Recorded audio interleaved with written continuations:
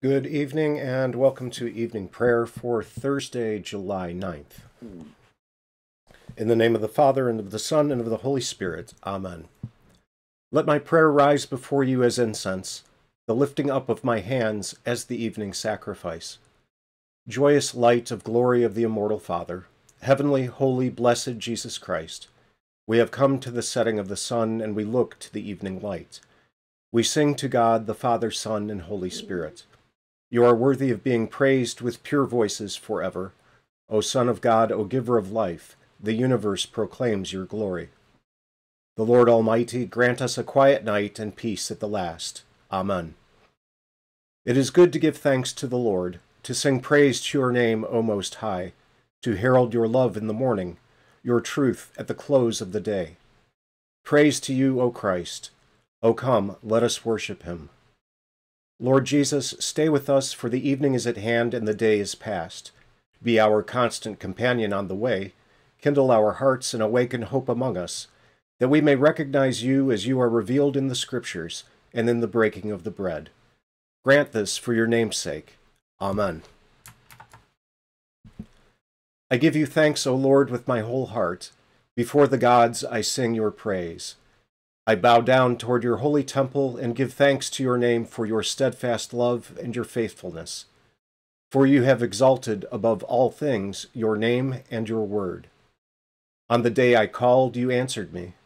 My strength of soul you increased. All the kings of the earth shall give you thanks, O Lord, for they have heard the words of your mouth.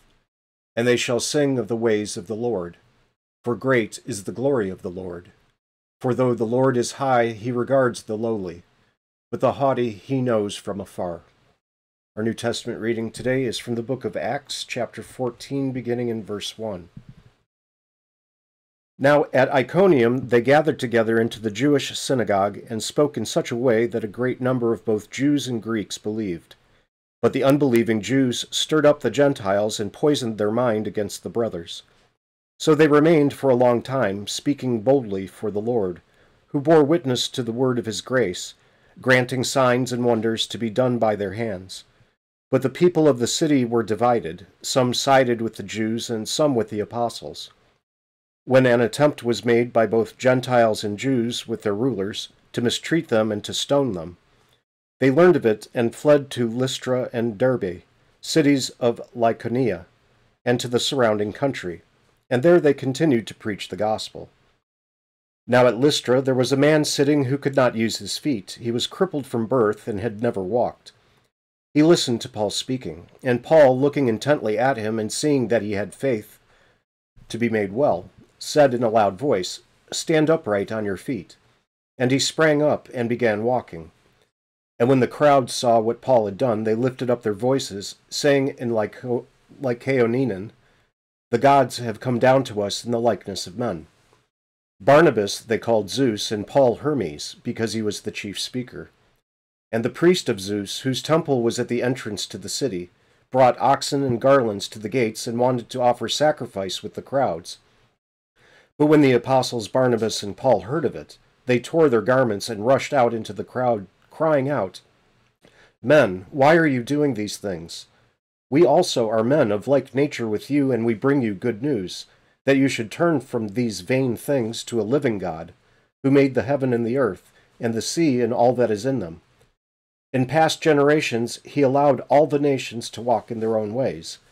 Yet he did not leave himself without witness, for he did good by giving you rains from heaven, and a fruitful season, satisfying your hearts with food and gladness." Even with these words, they scarcely restrained the people from offering sacrifice to them. And our Book of Concord reading this evening is from the Smalcald articles. We are actually beginning the Smalcald articles themselves tonight, so we will be reading Article 1 as well as the beginning parts of Article 2. Article 1. The first part of the Articles deals with the lofty articles of the divine Majesty, namely, 1.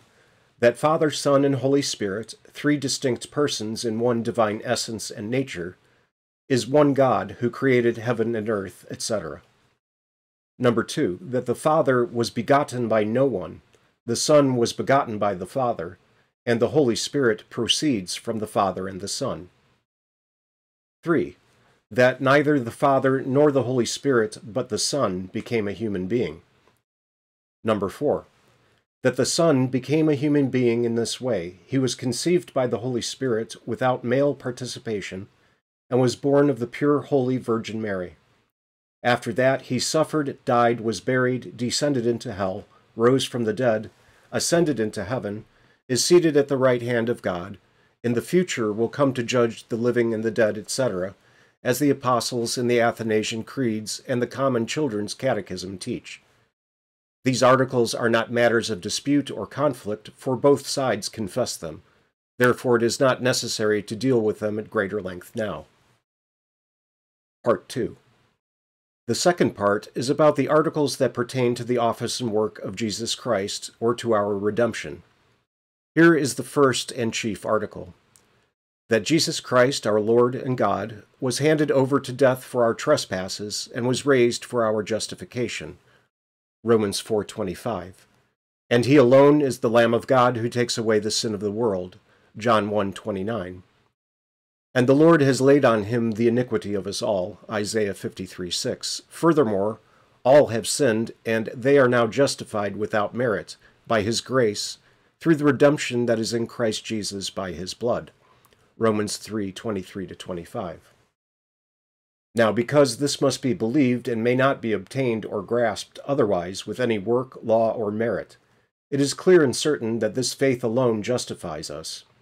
As St. Paul says in Romans 3:28-26, "For we hold that a person is justified by faith apart from works prescribed by the law, and also that God alone is righteous and justifies the one who has faith in Jesus." Nothing in this article can be conceded or given up, even if heaven and earth or whatever is transitory passed away. As St. Peter says in Acts 4:12, "There is no other name given among mortals by which we must be saved, and by his bruises we are healed." Isaiah 53:5. On this article stands all that we teach and practice against the Pope, the devil, and the world. Therefore, we must be quite certain and have no doubt about it. Otherwise, everything is lost, and the Pope and the devil and whatever opposes us will gain victory and be proved right. The second article: that the Mass, under the Papacy, has to be the greatest and most terrible abomination, as it directly and violently opposes this chief article. In spite of this, it has been the supreme and most precious of all the various papal idolatries, for it is held that this sacrifice or work of the Mass, even when performed by a rotten scoundrel, delivers people both from sin here in this life and beyond in purgatory, even though the Lamb of God alone should and must do this, as mentioned above. Nothing is to be conceded or compromised in this article either, because the first article does not allow it. And wherever there might be reasonable papists, a person would want to speak with them in a friendly way like this: "Why do you cling so tenaciously to the Mass?" 1. After all, it is nothing but a mere human invention not commanded by God. And we may discard all human inventions, as Christ says in Matthew 15:9. "In vain do they worship me with human precepts." 2. It is an unnecessary thing that you can easily omit without sin or danger. 3. You can receive the sacrament in a much better and more blessed way. Indeed, it is the only blessed way, when you receive it according to Christ's institution. Why do you want to force the world into misery and destitution for the sake of unnecessary fabrications, especially when the sacrament can be had in another better and more blessed way? Let it be publicly preached to the people that the Mass, as a human trifle, may be discontinued without sin, and that no one will be damned who does not observe it, but may in fact be saved in a better way without the Mass. What do you want to bet that the Mass falls of its own accord, not only among the mad mob, but also among all the upright, Christian, reasonable, and God-fearing hearts? How much more would this be the case were they to hear that the Mass is a dangerous thing, fabricated and invented without God's word and will? I will pause right there very briefly, because if you read the Augsburg Confession, you will see a section that says, We Lutherans do not abolish the Mass, and we do not. We do correct it, and correct it from the errors that Luther is pointing out here in these articles. And we don't use the word Mass because it means something different to Roman Catholics than it does to us. So we just kind of abandoned that word, because if you both use a word and you both have different definitions, then you may think you both believe the same thing, and we do not. What Luther is speaking to here is what Roman Catholicism still does to this day. The priest is re-sacrificing Jesus to God as propitiation for our sins. And that is, of course, not correct, is not what the Bible says. The Bible says Jesus died once for all for the sins of the world. There is no human work in re-sacrificing God to God. When you think of it that way, you can see that it is clearly mistaken. So that's what Luther is talking about the Mass, is this making it a work of men done for God to earn salvation. We continue. Article 4, or point 4. Because such innumerable unspeakable abuses have risen throughout the whole world, with the buying and selling of masses, they should properly be abandoned, if only to curb such abuses, even if in and of themselves masses did contain something useful and good. How much the more should they be abandoned in order to guard forever against such abuses, since the masses are completely unnecessary, useless, and dangerous, and everything can be had in a more necessary, useful, and certain manner without the Mass. Here Luther is talking about the sale of masses for the dead, requiem masses, that if you said these, you paid the priest to say these, and he would rattle them off privately by himself in a corner chapel in front of an altar, and his saying of those would earn the soul for whom he is praying time off of purgatory. That is what he's talking about in point 4. Point 5. As the canon of the Mass and all the handbooks say, the Mass is and can be nothing but a human work, even a work of rotten scoundrels, performed in order that individuals might reconcile themselves and others to God, acquire the forgiveness of sins, and merit grace. When the Mass is observed in the very best possible way, it is observed with these intentions. What purpose would it otherwise have? Thus the Mass should and must be condemned and repudiated, because it is directly contrary to the chief article, which says that it is not an evil or devout servant of the Mass with his work, but rather the Lamb of God, the Son of God, who takes away our sin. John 1:29. If some want to justify their position by saying that they want to commune themselves for the sake of their own devotion, they cannot be taken seriously. For if they seriously desire to commune, then they do so with certainty and in the best way by using the sacrament administered according to Christ's institution. On the contrary, to commune oneself is a human notion, uncertain, unnecessary, and even forbidden.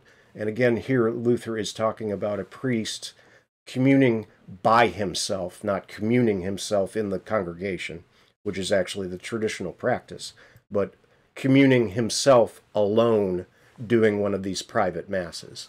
Again, it is a work that he believes he is doing for God.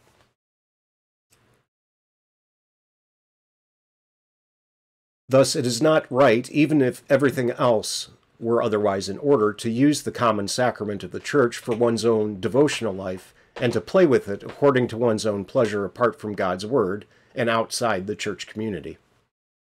This article on the Mass will be the decisive issue in the Council because, were it possible for them to give in to us on every other article, they could not give up on this one. As Campeggio said at Augsburg, he would sooner allow himself to be torn to pieces before he would abandon the Mass. In the same way, I too, with God's help, would sooner allow myself to be burned to ashes before I would allow a servant of the Mass, whether good or evil, and his work to be equal to or greater than my Lord and Savior Jesus Christ. Thus we are and remain eternally divided and opposed to one another. They are well aware that if the Mass falls, the papacy falls. Before they would allow that to happen, they would kill us all if they could do it.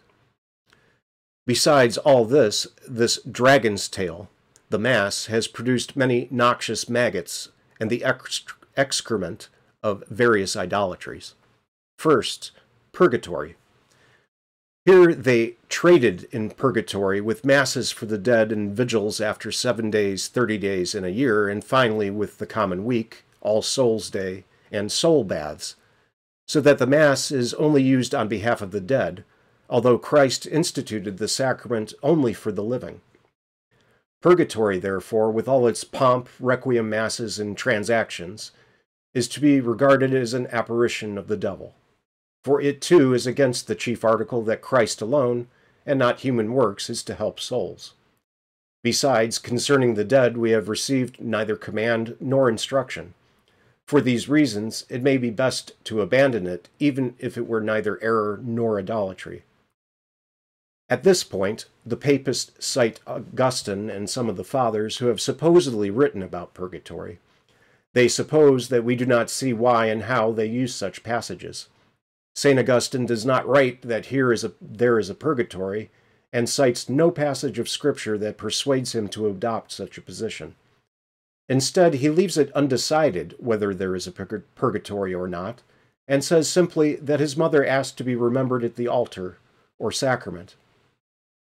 Now, all of this is nothing but the human opinions of a few individuals, who can establish no article of faith, something God alone can do. But our papists employ such human words in order to make people believe in their shameful, blasphemous, accursed fairs of masses, offered up into purgatory for the souls of the dead, etc. They will never prove such a thing from Augustine. When they have given up their purgatorial mass fairs, something Augustine never dreamed of, then we will discuss with them whether St. Augustine's word, lacking support from Scripture, may be tolerated, and whether the dead may be commemorated at the sacrament. It will not do to formulate articles of faith on the basis of the Holy Father's works or words. Otherwise, their food, clothes, houses, etc. would also have to be articles of faith, as has been done with relics. This means that the Word of God and no one else, not even an angel, should establish articles of faith. See Galatians 1:8. And that is where we will end this evening, and we will pick that up at that point tomorrow.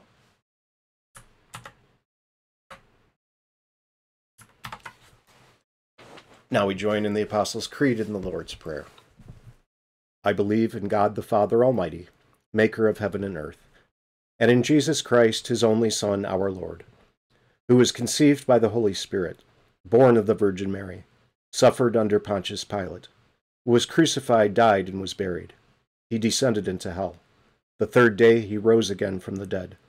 He ascended into heaven, and sits at the right hand of God the Father Almighty. From thence he will come to judge the living and the dead. I believe in the Holy Spirit, the holy Christian Church, the communion of saints, the forgiveness of sins, the resurrection of the body, and the life everlasting. Amen. Our Father, who art in heaven, hallowed be thy name. Thy kingdom come, thy will be done, on earth as it is in heaven. Give us this day our daily bread, and forgive us our trespasses, as we forgive those who trespass against us. And lead us not into temptation, but deliver us from evil. For thine is the kingdom, and the power, and the glory, forever and ever. Amen.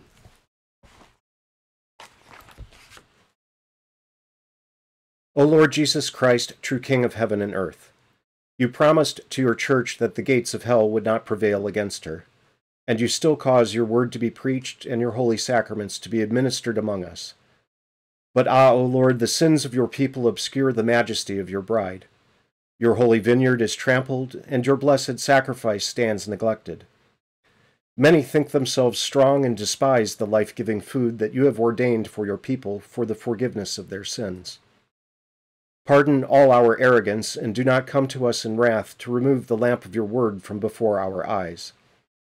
O Lord, we pray you, visit this vine which you once established for yourself, and renew us with the sun of your mercy and the water of eternal life. Give us a great hunger for the food of your true body and blood, and let all your faithful people ever be found in the apostles' doctrine, in the fellowship, in the breaking of your bread, and in the prayers. We implore you, O Lord, for our altar, that it may ever be a place where the medicine of eternal life, the forgiveness of our sins, strengthens us in body and soul, that disbelief and impenitence may stay far from all who come there, so that they may not eat and drink to their own judgment. O eternal High Priest, let the fruit of your Spirit grow in us, which is love, joy, peace, patience, kindness, goodness, faith, gentleness, and chastity. Cause us to live in holy conduct toward one another to the glory of your holy name, here in time and hereafter in eternity. For you live and reign with the Father and the same Holy Spirit, one God, now and forever. Amen. Lord Jesus, in our bold proclamation of the gospel, give us humility to know that those who hear us hear you, that those who preach and administer the sacraments stand in your stead and by your command, and that whatever fruit is produced through our work comes from your gracious hand.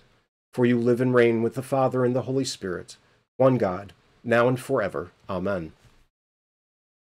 I thank you, my heavenly Father, through Jesus Christ, your dear Son, that you have graciously kept me this day. And I pray that you would forgive me all my sins where I have done wrong, and graciously keep me this night. For into your hands I commend myself, my body and soul, and all things. Let your holy angel be with me, that the evil foe may have no power over me. Amen. Let us bless the Lord. Thanks be to God. Good night.